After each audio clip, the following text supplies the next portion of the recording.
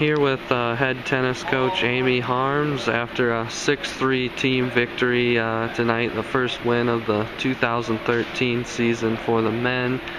Just first off, start with some general thoughts. It seemed like the competition a couple weeks ago helped moving forward to get a victory tonight. Yeah, the guys are always working hard in practices, and yeah, playing Bethany was a good test for us right away. And Simpson tonight, we came out, we were ready, and I really liked how the guys started in doubles. We were aggressive, we were confident. I think even 3 doubles maybe got down a little bit, and then just stayed with it, stayed confident to finish out, and we were able to go into singles up 3-0, which is really nice.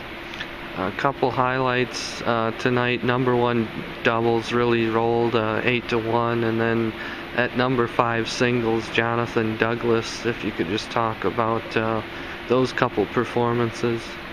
Sure.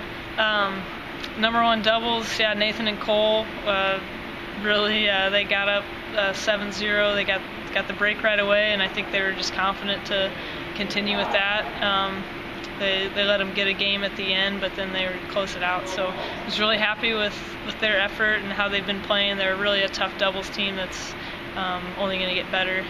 JD at number 5, he played well tonight. He felt good about how he played, and just I really liked his focus and how he approaches things, and he just looked good.